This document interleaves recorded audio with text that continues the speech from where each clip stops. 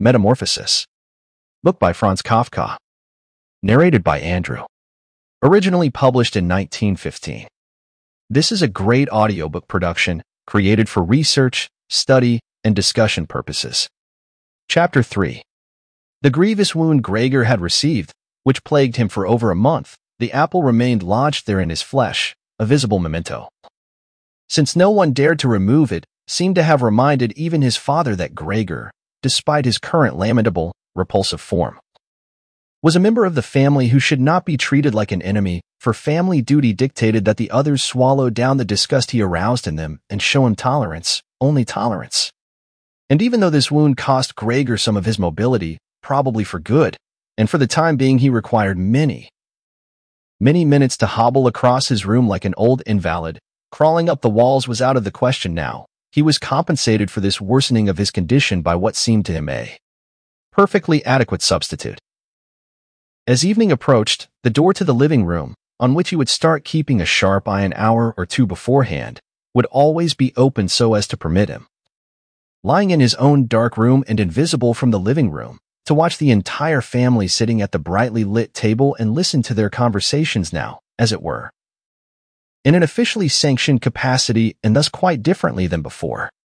To be sure, these were no longer the animated conversations of earlier times that Gregor used to think back on with a certain longing from various cramped hotel rooms when it was time to throw himself, exhausted, into the damp bedding.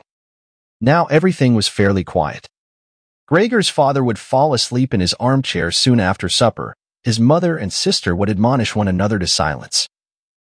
His mother, bent far over beneath the light, would be sewing ladies' underthings for a dress shop. His sister, who had taken a job as a salesgirl, was studying stenography and French in the evenings so as possibly to move to a better position later on. Sometimes Gregor's father would wake up and, as if unaware he had been sleeping, would say to Gregor's mother, "How long you've been sewing again today?" and then go right back to sleep, which would prompt Gregor's mother and sister to exchange weary smiles. In a peculiar form of stubbornness, Gregor's father refused to take off his porter's uniform even at home. And while his nightshirt hung uselessly on its hook, he would slumber where he sat, fully clothed, as though he remained ready for service at all times and even here was awaiting his supervisor's call. As a result, his uniform, which had not been new to start with, soon forfeited much of its cleanliness, despite the care lavished on it by mother and sister. And Gregor would sometimes gaze for an entire evening at this stain-covered jacket resplendent with gold buttons, always highly polished, in which the old man slept in considerable discomfort but nonetheless soundly. The moment the clock struck 10, Gregor's mother would attempt to rouse his father with a few hushed words and then persuade him to go to bed, for he would get no proper sleep sitting here. And sleep was something Gregor's father, who had to report for duty at 6 in the morning, desperately needed. But in keeping with the stubbornness that had taken hold of him when he started working as a porter, he always insisted on continuing to sit there at the table, even though he kept falling asleep. And then it was only with the greatest effort that he could be persuaded to exchange armchair for bed. Gregor's mother and sister could persist in their little admonishments as doggedly as they liked. For a quarter of an hour, he would just shake his head slowly, his eyes closed, without getting up. Gregor's mother would pluck at his sleeve, whispering cajoling words in his ear, and his sister would set aside her studies to come to her mother's aid, but to no avail. Gregor's father only settled deeper into his armchair. Only when the women gripped him beneath the arms would he open his eyes, looking by turns at mother and sister and saying, "What sort of life is this? Is this the peace and quiet of my old age?" Then, supported by the two women, he would rise, laboriously, as though he himself were receiving the brunt of this burden, and allow the women to escort him to the doorway, where he would shoo them away and continue on his own. While Gregor's mother hastily threw down her sewing and his sister her pen so they could run after him to offer further assistance. The household was ever further reduced. The maid was now let go after all. A bony giant of a charwoman with white hair flapping about her head came by in the morning and evening to perform the heaviest labors. Everything else was handled by Gregor's mother along with all her sewing. It even came to pass that several pieces of jewelry that had been in the family, jewels Gregor's mother and sister had delighted in wearing at entertainments and festivities, were sold. as Gregor would learn in the evening when the price each piece had brought would be discussed. But their greatest lament was always that they were unable to leave this apartment, which was far too large for their current circumstances, since no one could imagine how Gregor might be moved. But Gregor understood that it was not only out of consideration for him that a move was being ruled out, since he could easily enough have been transported in a crate of appropriate size with a few air holes.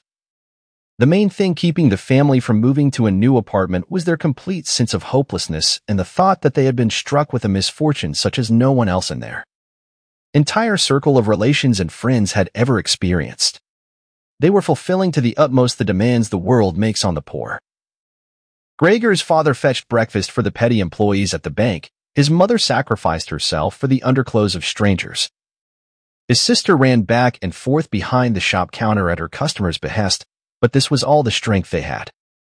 And the wound in Gregor's back would begin to ache anew when mother and sister, having brought his father to bed, would now return and, leaving their work where it lay, huddle close beside one another pressing their cheeks together, when Gregor's mother, gesturing toward his room, would say, "Shut the door now, Greta." And when Gregor was left in the dark again while next door the two women intermingled their tears or else sat there tearless, staring down at the table. Gregor spent his nights and days almost entirely without sleeping. Sometimes he thought about taking the family's affairs in hand again, just as he used to, the next time his door was opened. Once more his boss and the general manager would appear before his mind's eye after all this time, the clerks and apprentices, the dull-witted hired man, 2 or 3 friends from other firms, a chambermaid from a provincial hotel, a sweet, fleeting spectre, the shopgirl from a haberdashery whom he had courted earnestly but too slowly. All of these now appeared to him, interspersed with strangers or people already forgotten, but instead of coming to his aid and that of his family, every last one of them was unapproachable, and he was glad when they disappeared. At other times he would be not at all in a frame of mind to look after his family. Instead, he was filled with rage at how poorly he was attended to, and although he could not imagine anything he would have liked to eat, he plotted how he might gain access to the pantry so as to help himself to what, despite his total absence of hunger, was his due, without bothering to consider how she might give Gregor particular pleasure. His sister would quickly thrust some randomly chosen foodstuff into his room with her foot on her way to work in the morning or at midday, only to sweep it out again at night with a quick swipe of the broom, paying no heed if the food had been only barely nibbled at or, as was most often the case now, not touched at all. Setting Gregor's room to rights, a task she now saved for the evenings, could not possibly have been done any more perfunctorily. Great streaks of dirt extended across the walls, with balls of dust and rubbish lying scattered about. At first, when Gregor's sister came into his room, he would position himself in corners particularly indicative of this problem, to reproach her, as it were, by his presence there. But he could just as well have spent entire weeks sitting there without any improvement on his sister's part. After all, she saw the dirt as plainly as he did, but had made up her mind to leave it be. At the same time, with a sensitivity that was new in her, one that had now taken hold of the family as a whole, she was on her guard to make sure the task of tidying Gregor's room was reserved for her. Once Gregor's mother had subjected his room to a thorough scrubbing, which she accomplished only after using up several buckets of water. Admittedly, all this moisture was itself an affront to Gregor, who lay stretched out, bitter and immobile, upon the settee, but his mother did not escape punishment. For no sooner had his sister remarked the change in Gregor's room that evening than she ran into the living room, grievously insulted, and ignoring her mother's imploringly raised hands, set to weeping so violently that her parents, naturally her father was startled out of his chair, at first stood by helpless and astonished, until they too began to stir. On the right, Gregor's father reproached his mother for not having left the cleaning of Gregor's room to his sister, while on the left he shouted at Gregor's sister, threatening that she would never again be permitted to clean Gregor's room. While his mother attempted to drag his father, now so agitated he hardly recognized himself, into the bedroom, Gregor's sister, shaking with sobs, pummeled the table with her tiny fists. And Gregor hissed loudly in fury because it had occurred to no one to shut the door of his room to spare him this sight and commotion. But even if Gregor's sister, who was exhausted by her professional work, had wearied of caring for Gregor as she'd previously done, there was absolutely no need for his mother to fill her shoes. And Gregor needn't have suffered neglect. For now the charwoman was here. This old widow, who had seen and survived the worst in her long life with the help of her sturdy bones, felt no particular repugnance toward Gregor. Without being at all inquisitive, she had once chanced to open the door to his room and, seeing Gregor, who had begun to run back and forth although no one was chasing him, she stood there staring in astonishment, her hands clasped across her lap. Ever since, she never failed to open the door a crack for a moment every morning and evening to look in on him. At the beginning, she would call him over to her, saying things that were probably intended to sound friendly, like, "Hey, over here. You old dung beetle," or "Just look at the old dung beetle." Thus addressed, Gregor gave no reply but instead remained where he was, immobile, as if the door had never been opened. If only this charwoman, instead of being allowed to disturb him uselessly at whim, had been given instructions to clean his room daily. Once, early in the morning, a heavy rain, perhaps already a portent of the coming spring, was beating against the window panes. Gregor became so infuriated when the charwoman started up again with her quips that he turned on her as if to attack, if admittedly slowly and decrepitly. But instead of being frightened, the charwoman just picked up a chair that was standing beside the door and held it high in the air. And as she stood there, her mouth gaping wide, her intention was clear, not to close her mouth again until the chair in her hand had come crashing down upon Gregor's back. "Aha, so that's as far as it goes?" she asked as Gregor turned around again, and she placed the chair calmly back in its corner. Gregor now ate almost nothing at all. Only if he happened by chance to wander past the food that had been prepared for him might he playfully take a bite of something into his mouth, where he would hold it for hours and then usually spit it out again later. At first, he thought it was his sorrow at the state of his room that prevented him from eating, but in fact he had resigned himself very quickly to the changes there. Everyone had gotten into the habit of using his room to store things there was no space for in other parts of the apartment, and now there were many such things, since one room of the apartment had been rented out to 3 lodgers. These solemn gentlemen, all 3 of them were bearded, as Gregor once noted, peering through the crack of the door, were scrupulously intent on having everything tidy. Not just in their room but also, since they were now paying rent here, in the entire household, particularly the kitchen. They could not bear the presence of unnecessary, much less dirty items. Moreover, they had brought most of their own furnishings with them. For this reason, many things had become superfluous, things that could not be sold but were still too valuable to throw out. All of this found its way into Gregor's room, as did the ash box and the garbage pail from the kitchen. The charwoman, always in a great hurry, would simply fling any unserviceable item into Gregor's room. Mercifully, Gregor generally saw only the object in question and the hand that held it. The charwoman may have intended at some point, when she had occasion or a free minute, to come collect these things, or else throw all of them out at once. But as it was, they remained wherever they first landed, except when Gregor made his way through the refuse, stirring it around, at first out of necessity, since there was no room left for him to crawl about, but later with ever-increasing pleasure, though after these wanderings, which left him mortally exhausted and sad, he would spend hours without moving. Since the lodgers sometimes also took their supper at home in the shared living room, the living room door remained shut on some evenings, but Gregor was happy to forego having the door open.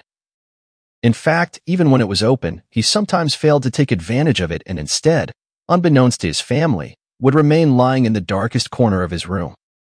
Once, however, the charwoman had left the door to the living room slightly ajar, and ajar it remained even when the lodgers came in that evening and struck a light.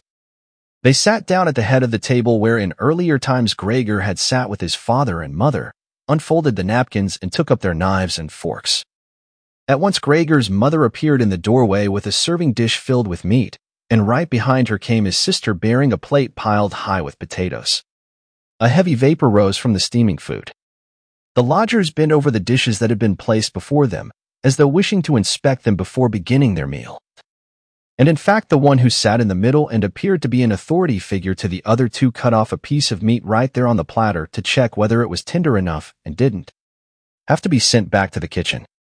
He was satisfied, and Gregor's mother and sister, who had been watching nervously, now smiled with relief. The family members themselves ate in the kitchen. Nonetheless, Gregor's father visited the living room on his way to the kitchen and with a single bow, cap in hand, took a tour around the table. The lodgers all rose from their seats and mumbled into their beards. Left alone again, they ate in almost perfect silence. It struck Gregor as peculiar that amid all the various sounds of this meal, one could also make out their champing teeth. As if to demonstrate to Gregor that a person needs teeth to eat, and that even the most splendid jaws, if toothless, can accomplish nothing at all. "I'm hungry," Gregor said sorrowfully to himself, "but not for these things. Just look how these lodgers take their nourishment while I am wasting away." On this very evening, Gregor couldn't remember having heard the violin once in all this time. The sound of it was heard coming from the kitchen. The lodgers had already finished their evening meal. The one in the middle had pulled out a newspaper, giving each of the others a page, and now the three of them were reading, leaning back in their chairs and smoking.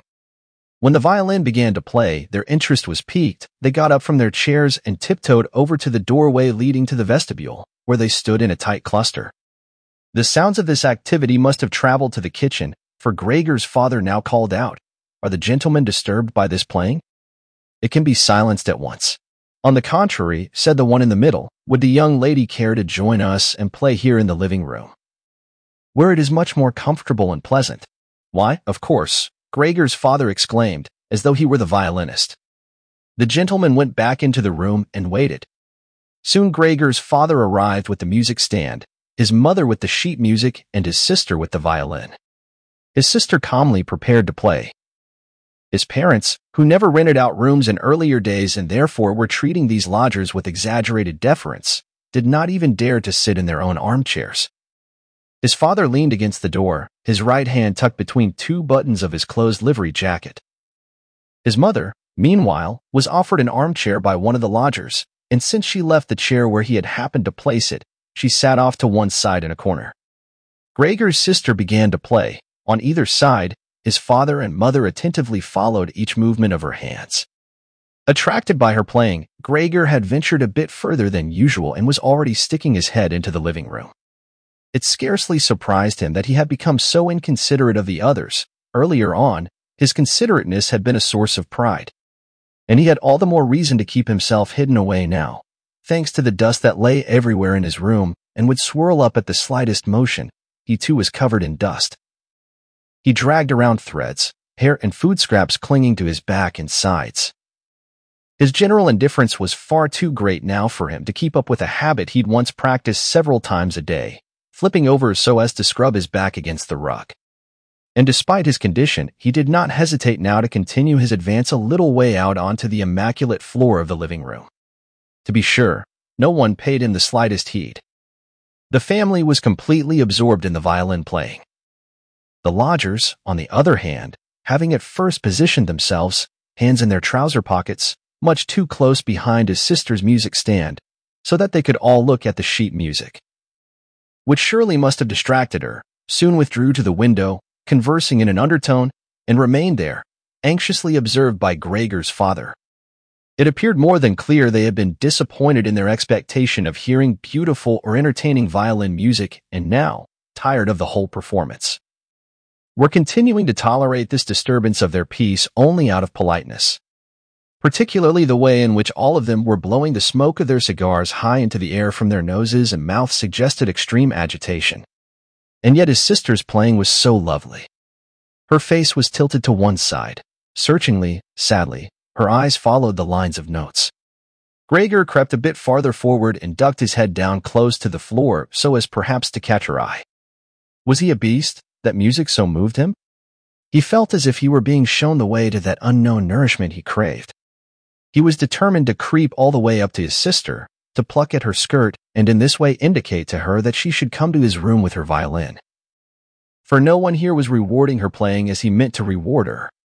He would not allow her to leave his room ever again, at least as long as he was alive. His horrific figure would, for the first time ever, be useful to him. He would be at all the doors of his room at once, growling at his attackers, but his sister should remain with him not by force but of her own free will. She should sit beside him on the settee, bend down, the better to hear. And he would confess to her that he'd had the firm intention of sending her to the conservatory and that if the disaster had not disrupted his plans, He would have made a general announcement last Christmas. Christmas had passed now, hadn't it? Without letting himself be swayed by objections of any sort. After this declaration, his sister would be moved to the point of tears, and Gregor would raise himself to the height of her armpit and kiss her throat, which, now that she went to the office every day, she wore free of ribbon or collar. Her Samsa, the gentleman in the middle, shouted at Gregor's father, and without wasting a single word, pointed his finger at Gregor, who was slowly advancing. The violin fell silent. The middle lodger at first just smiled and shook his head, turning toward his friends, then looked again at Gregor. Gregor's father apparently found the task of driving Gregor back into his room less urgent than that of calming the lodgers. Despite the fact that they did not appear particularly worked up and seemed to be finding Gregor more entertaining than the music, he hurried over to them and tried with outspread arms to herd them back into their room, at the same time using his body to shield Gregor from their view. And now they did in fact become a little angry. Though it was no longer clear whether this was on account of Gregor's father's behavior or the realization dawning on them that without their knowledge they had been sharing their home with a roommate of this sort. They demanded explanations of Gregor's father. Now it was their turn to throw their arms into the air. They plucked uneasily at their beards and only slowly withdrew in the direction of their room. Meanwhile, Gregor's sister, who had been standing there at a loss since her playing had been so unexpectedly interrupted, she still held violin and bow in her carelessly dangling hands.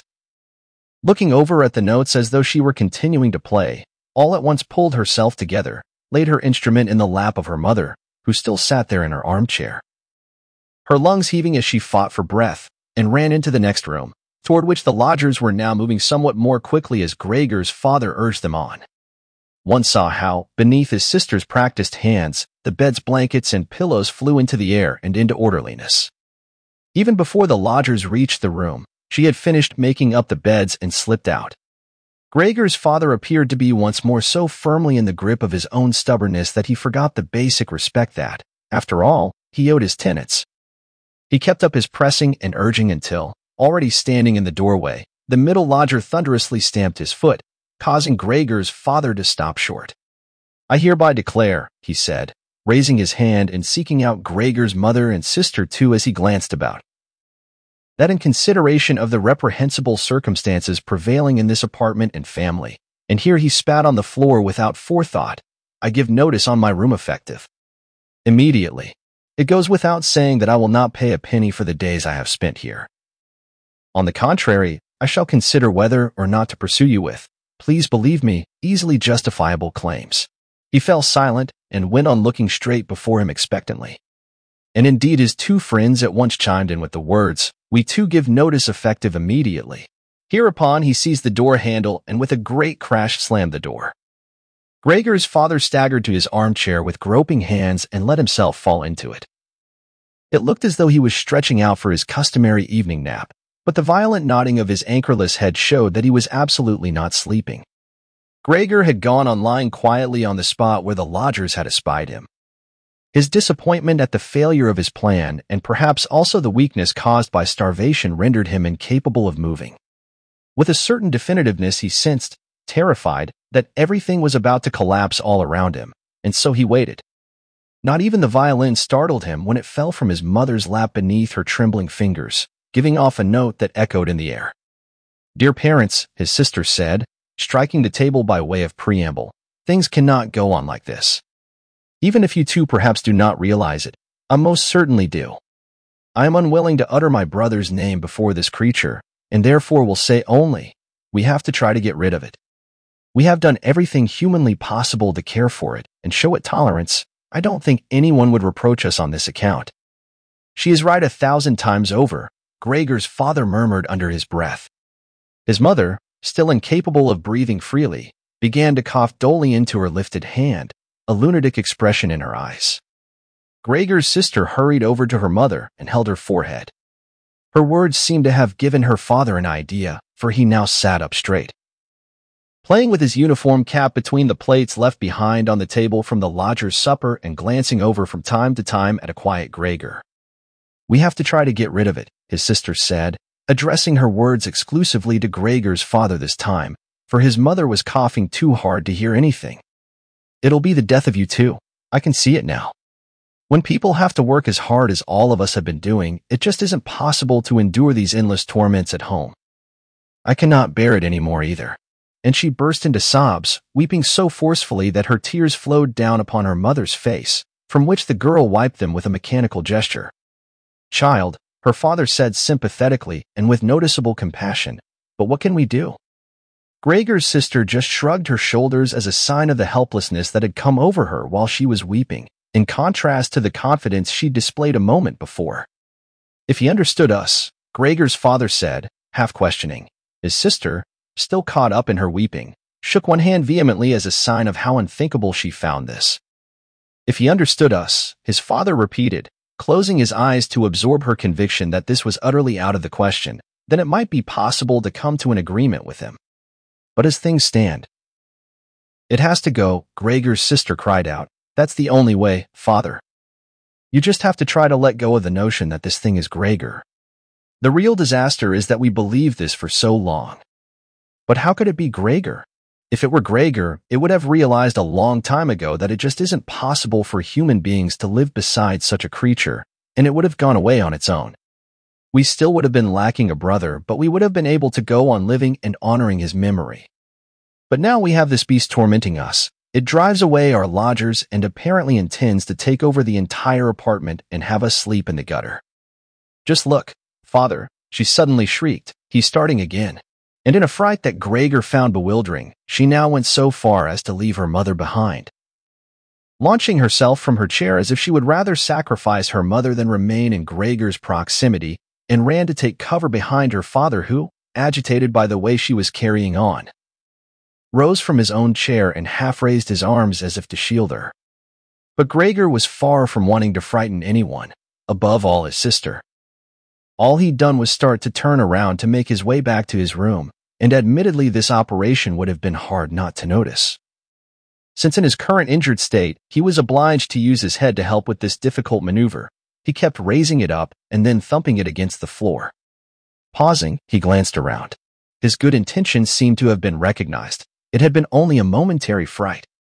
Now all of them gazed at him sadly and in silence. His mother lay in her armchair, her extended legs pressed together, barely able to keep her eyes open in her exhaustion. His father and sister sat side by side, and his sister had draped one hand across her father's neck. "Perhaps I'll be allowed to turn around now," Gregor thought and resumed his labors. He could not entirely suppress the wheezing this exertion produced, and then he had to rest. Otherwise, no one was harassing him. He had been left to attend to matters on his own. When he had completed this rotation, he immediately made straight for the door to his room. He was astonished at how great a distance separated him from his destination, and he didn't understand how, weak as he was, he had been able to traverse the same distance just a little while before almost without noticing. Steadfastly concentrating only on crawling as quickly as possible, he scarcely paid any heed to the fact that not a word, not a cry came from his family to disturb him. Only when he was already in the doorway did he turn his head, not all the way around, as he felt his neck growing stiff, but even so he was able to see that all was unchanged behind him, except that his sister had risen to her feet. The last thing he saw was a glimpse of his mother, who had now fallen entirely asleep.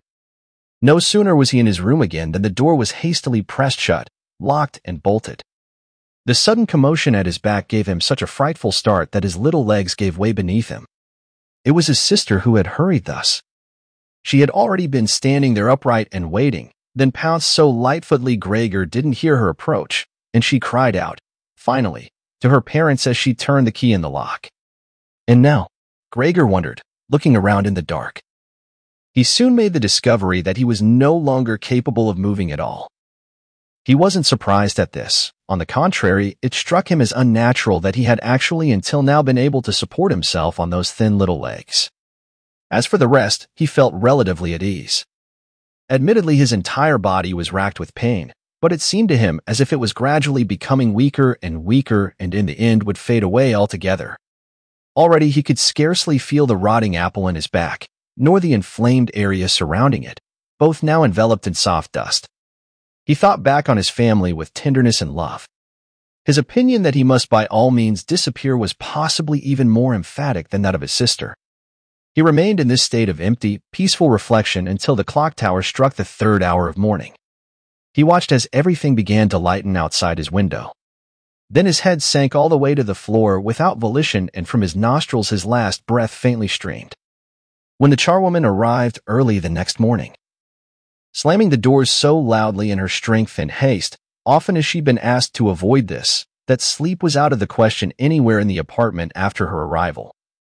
Her usual cursory visit to Gregor's room revealed at first nothing out of the ordinary. She thought he was lying there so motionless on purpose, feigning indignation. She considered him perfectly capable of rational thought.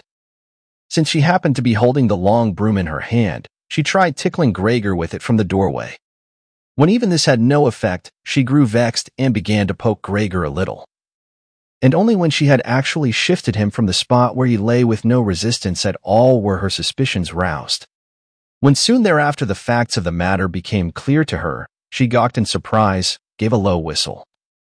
Then without further delay flung open the door of the bedroom and in a loud voice shouted into the darkness, "Come have a look, it's gone," and croaked, just lying there, dead as a doornail. The Samsa couple shot upright in their marital bed and first had to struggle to recover from their shock at the charwoman's conduct before they were able to grasp her words. But then her and Frau Samsa hurriedly got out of bed, one on either side. Her Samsa threw the blanket about his shoulders while Frau Samsa emerged wearing only her nightdress. In this state, they entered Gregor's room.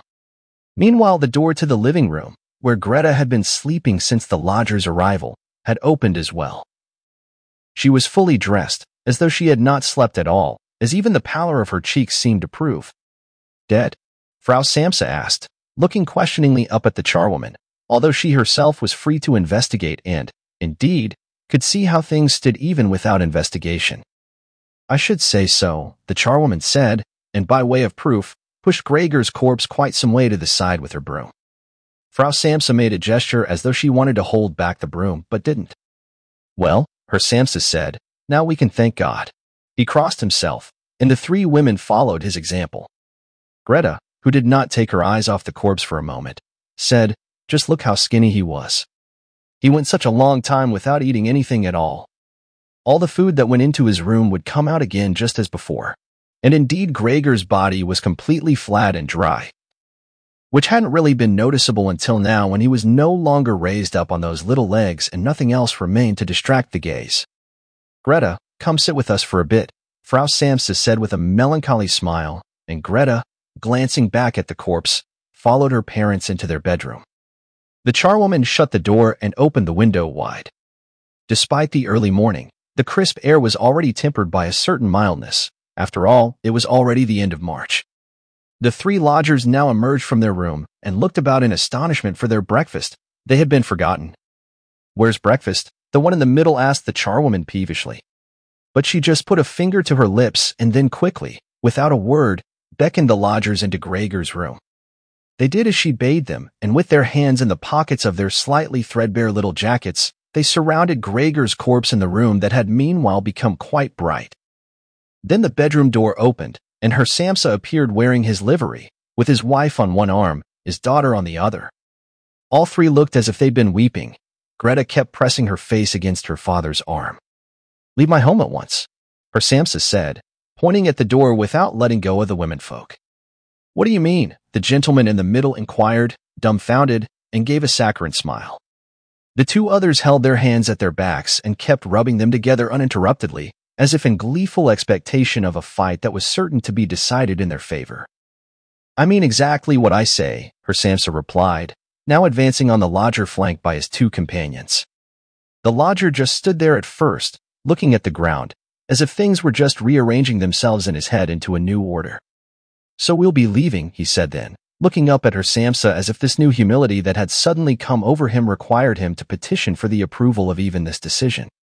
Her Samsa merely nodded curtly in his direction a few times, goggle-eyed. At this, the gentleman did, in fact, make haste to stride back out to the vestibule, where his 2 friends had been listening attentively for some moments, their hands at rest. And now they practically hopped and skipped in their hurry to follow, as if worried her Samsa might somehow precede them into the vestibule, cutting off their line of communication with their leader. In the vestibule, all 3 of them took their hats from the coat rack, withdrew their walking sticks from the cane stand, made a silent bow, and left the apartment. Displaying what soon proved to be an utterly unfounded mistrustfulness, Samsa stepped out onto the landing with the two women. Leaning against the banister, they watched as the three gentlemen descended the long staircase. Moving slowly but at a steady pace and disappearing on each floor at a certain bend of the stairwell only to appear again a few moments later. The farther down they went, the more the Samsa family's interest in them faded, and when a butcher's apprentice came toward and then passed them on his way up, proudly bearing his tray upon his head. Samsa and the women abandoned the banister, and all of them returned, seemingly relieved, to their apartment. They decided to spend the day resting and to go out for a stroll. They had not only earned this respite from their work, but were desperately in need of it. And so they all sat down at the table and wrote 3 letters of excuse, Samsa to his supervisor, Franz Samsa to her employer, and Greta to her superior. While they were writing, the charwoman came in to say she was leaving, as her morning's work was completed.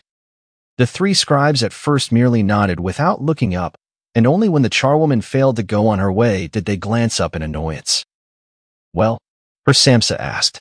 The charwoman stood smiling in the doorway as if she had some splendid good fortune to announce to the family, but would not do so until she was properly questioned. The nearly vertical little ostrich feathers on her hat, which had annoyed Samsa for as long as she had been in the family's service, bobbed gently in all directions. "So what is it you want?" She was asked now by Frau Samsa, the member of the family for whom the charwoman still had the most respect. "Well," the charwoman replied, her own good-natured laughter making it impossible at first for her to go on speaking. "There's no need for you to go worrying about how to get rid of that mess in there. It's already taken care of." Frau Samsa and Greta bent down over their letters as if they meant to go on writing. Samsa, who saw that the charwoman was about to start describing everything in detail, summarily silenced her with an outstretched hand. And since she was not permitted to say what she wished, she suddenly remembered the great hurry she was in, and so with an insulted air she cried, "So long!" Everyone turned wildly on her heel, and with the most excruciating slamming of doors left the apartment. "Tonight she'll be let go," Samsa said, but received an answer neither from his wife nor his daughter, for the charwoman seemed to have disturbed the equanimity they had only just attained. They rose from their seats, went to the window, and remained there with their arms about each other. Samsa turned in his chair to look at them and observed them quietly for a little while. Then he cried out, "So come here already. Let these old matters rest, and show a little consideration for me as well." At once the women obeyed, hurried over to him, caressed him, and quickly finished their letters. Then all 3 of them left the apartment together, something they had not done for months, and took the electric tram all the way to the open countryside at the edge of town. The car in which they sat all alone was entirely suffused with warm sunlight. Cozily leaning back in their seats, they discussed their future prospects, and on closer investigation it appeared that these prospects were not bad at all. For all 3 of their positions, something they had never before properly discussed, were in fact quite advantageous and above all offered promising opportunities for advancement. The greatest immediate improvement in their situation, of course, would be easily achieved by moving to a new apartment. They now wished to take a smaller and cheaper but more convenient and above all more practical flat than their current one, which had been picked out for them by Gregor. As they were conversing in this way, her and Frau Samsa were struck almost as one while observing their daughter, who was growing ever more vivacious. By the thought that despite all the torments that had made her cheeks grow pale, she had recently blossomed into a beautiful, voluptuous girl. Growing quieter now and communicating with one another almost unconsciously by an exchange of glances, they thought about how it would soon be time to find her a good husband. And when they arrived at their destination, it seemed to them almost a confirmation of their new dreams and good intentions when their daughter swiftly sprang to her feet and stretched her young body. For more audiobook like this, hit the subscribe button and click on the notification bell so you get notified when we post a new audiobook. Thanks for listening.